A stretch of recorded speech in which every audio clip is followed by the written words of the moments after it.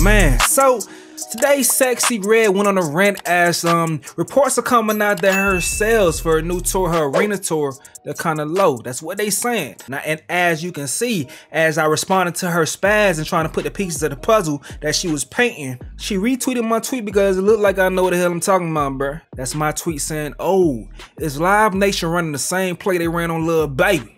Now, I know a lot of y'all don't like Sexyy Red on my channel, but at this point in time, she like our crazy ass cousin at this point in time, bruh. She the first rapper to publicly acknowledge me, and it's like the second time she done retweeted my shit too. But let's get to the story though. So I think her team made her take down the tweet because I'm calling out Live Nation, and she co-signed me calling out Live Nation because the actual tweet ain't on the page no more. But y'all see when I go to my notifications, right there, she's right there. So I think a team may have made her take it down, or I just can't see it on my end, I don't know.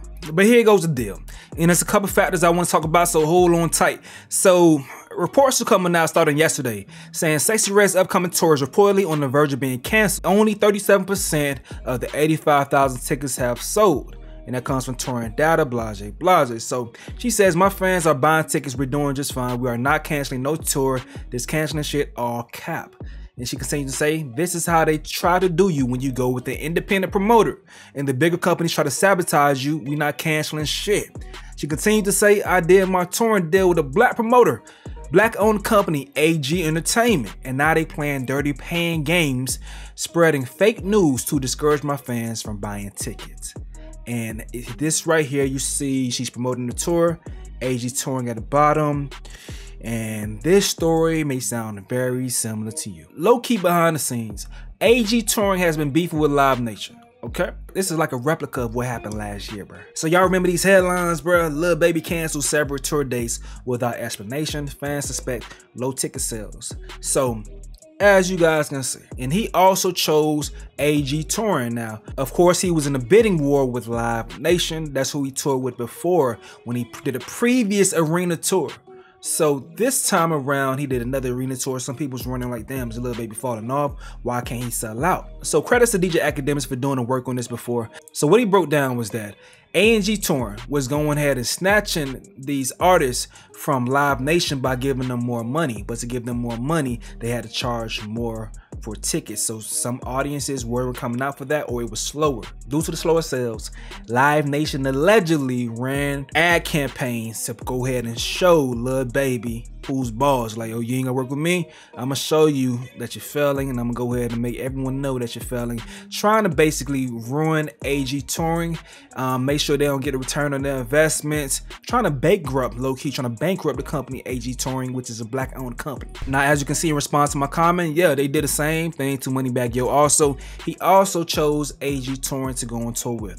Now, some people have this question, like, are these people arena tour artists? Is AG Touring doing too much trying to get these folks to go on arenas tour? Now, when Lil Baby previously went on the arena tour, like years before, he did crazy numbers. He had Lil Durk co-headline with them. He did 15 million on his tour, and that was through Live Nation. This is Lil Durk celebrating it, and this is also Lil Baby celebrating it right here. Tickets sold, $15 million grosses across the whole run. And this is a little something from us to you to say thank you for everything, man. It's been a beautiful tour.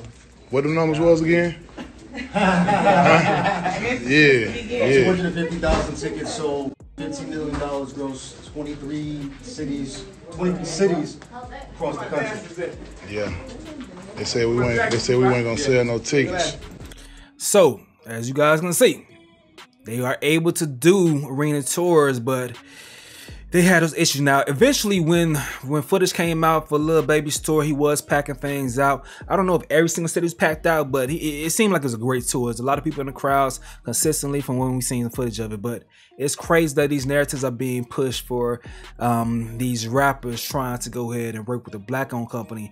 Even though this dude with Live Nation, I'm pretty sure he doesn't own Live Nation. Like, let's look up Live Nation owners. The CEO is Michael Rapino. That is definitely not a black name. This guy right here, Michael Rapino. Michael Rapino. This is the guy who runs Live Nation. All right. So yeah. So allegedly, by the way, allegedly. Oh, y'all boy Drake follows him. Okay. Shout out to Drake following them Live Nation people. But fittingly, you see this headline. So Live Nation's having his own trouble. Look at this headline. In its sprawling complaint, the government outlines evidence that Michael Rapino colluded with Oakview Group to undercut competitors and cement Ticketmaster's power. So they already having issues when it comes to trying to box out competitors.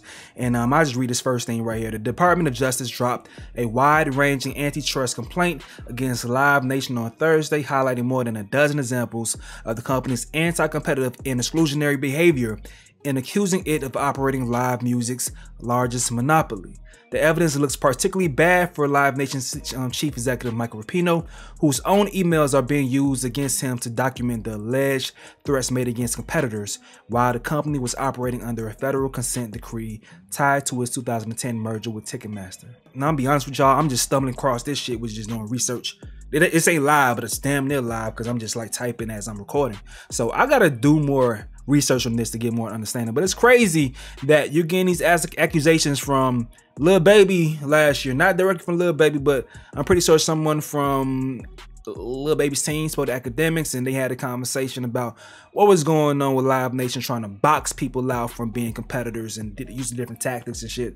And then Moneybagg Yo had an issue, and then this year we have Sexyy Red with her issue. Now, the conversation is this. You have what's going to happen is people saying, okay, Sexyy Red just sold 28,000 copies first week, I believe, in that range. So people are already thinking, okay, is she falling off or not? And then you also have this coming up right here. So it's starting a narrative about her career as far as her relevance with fans and shit. I'm going to be honest with y'all. I think Sexyy Red is a niche artist and she has a niche audience. Now, her niche audience, they do want to go out and party. So if these tickets are in a reasonable price, they're going to show up and party, but they're more likely going to show up and party on their day of. It may not be before. I don't know. But she isn't the problem that people think she is as far as within the music industry. She's a very dominant personality on social media. That's where she reigns supreme. And as far as how that translates into album sales, she's not at that level as far as an artist with selling wise. She's not there. Her presence is felt on social media because of her antics, her personality, her craziness, what you know her from, all that shit, the jokes and stuff. That's where she reigns supreme. So it's fitting that people will have these conversations as far as whether she's falling off or not. Me, in my opinion, she fits in exactly what she needs to be. I too was shocked when I seen that she was going on an arena tour. I do think sometimes AG touring could be a little ambitious when it comes to the people that they decide to take on arena tours. But if they could figure out a way to make the numbers make sense, all praises to a black company trying to do what they can. And also these artists are getting a bigger bag by going to black companies. So at least they're not undercutting the artists. You can only show love to that. Now, you guys may have your issues as far as Sexyy Red. Outside of this shit, I get it. Have at it. But that's what I'm saying from the situation. It's a wild situation as far as the tactics being played. And the real victims in this situation right here, from what I'm seeing, is AG Touring, the black-led company that's trying to go ahead and do their thing as far as being in the world of live touring for different artists and stuff. I don't like them getting shitted on allegedly by the big company. I don't like that shit. What y'all think about that? That's my thoughts. That's how I care for it. Especially within this music industry. And y'all know how they try to box our folks out, but still try to make the most money off of us at the same damn time. But the moment we try to come up in the game, and for us to even get in the game, we got to pay more. And then you trying to make niggas basically go bankrupt. What y'all think about that, bruh? I know you may not like Sexyy Red, but what you think about that, man? Let me go ahead and see if I can pull up AG Touring on Instagram. This is their page right here, AG Touring. And these are the different tours that they're promoting. They got ESTG. They got Buju Banton. Who else they got on this thing, bruh? Who else they got on this thing, bro? They got 42 Dub. This dude not showing his face, but he may be the dude behind AG Touring because he's the only random guy that I'm seeing on Instagram that's not, you know, well-known person. I mean, I can't even see his face from behind. Pause, he look like Gilly.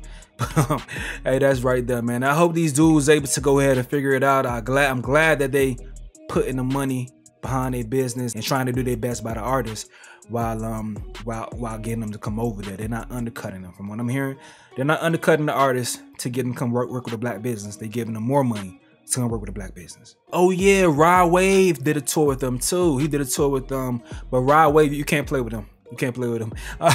His audience is so crazy and so cult. I don't know if they tried to run the narratives, but anytime Rod Wave going tour, that shit do crazy numbers. But hey man, y'all gotta let me know what y'all gotta say in the comment section below. I'm going to get about here though. This is another update with Stace. Yo.